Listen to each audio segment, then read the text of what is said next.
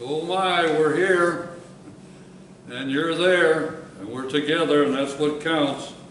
A pleasure to be with each other, and we're back with more questions than answers. Yes, chapter 3 of Exodus. So Moses is out here in the land of Midian, and he's going to have the experience of his life. How about that?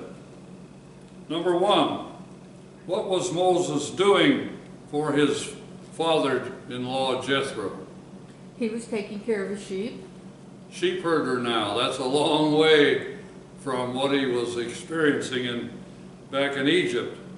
And he was out here for 40 years.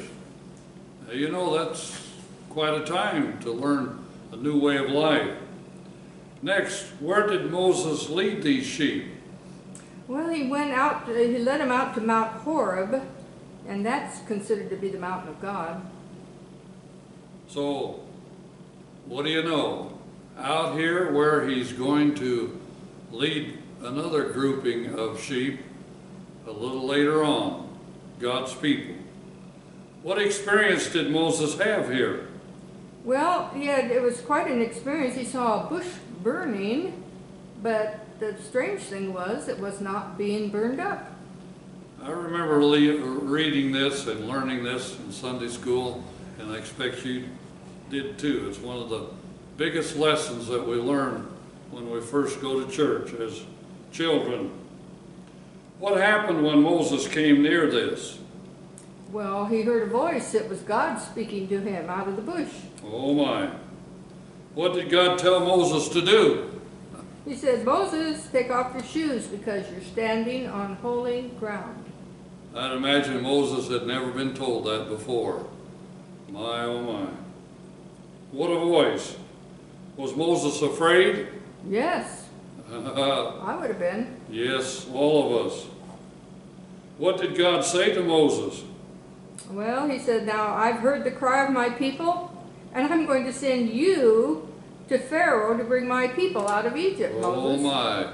Don't you suppose he rethought 40 years ago when he got in trouble in Egypt? What was Moses' response? He says, well, who am I that I should do this? Yeah. My, oh my. What was God's answer? Now he said, Moses, I'm going to be with you. Now that should have been enough, but is it always enough? No. When we think about it, so much of the time we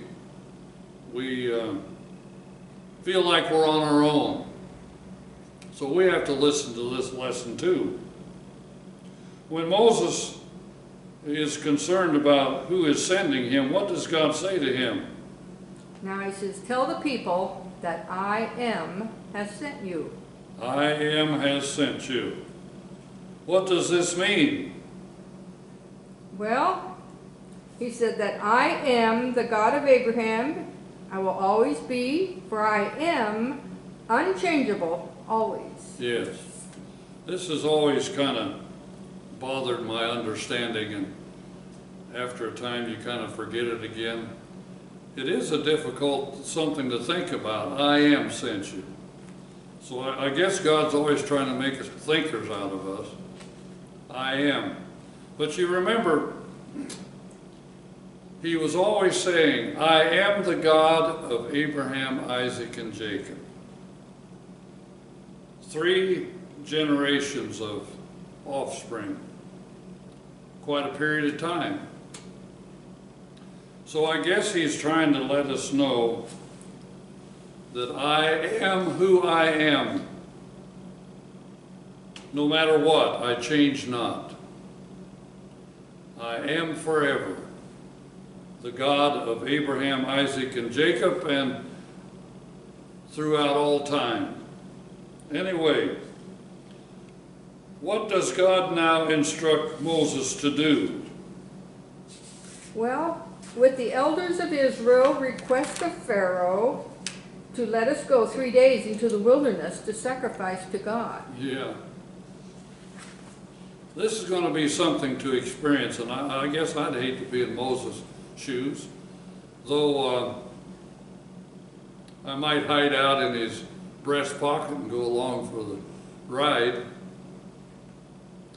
But quite a time was coming up, and we know that because we've read ahead. Just a couple more questions here in chapter 3. What does God predict at this time? Well, he predicted that Pharaoh will refuse and that God will show his wonders in all this. Yes. Now it does tell us off and on that God hardens his heart. But God can do that because God is God. But at the same time, you have to know that this man was such a reprobate that God perfectly had a right to do what he did. Last question.